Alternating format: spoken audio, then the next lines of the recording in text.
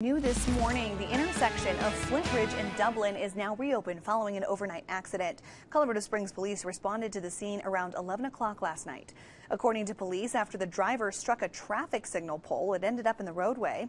The driver was the only person in the car and was transported to the hospital. No word yet on their condition, but speed and alcohol are considered factors. Moments later, a second car hit the down traffic signal. There's no word on any other injuries.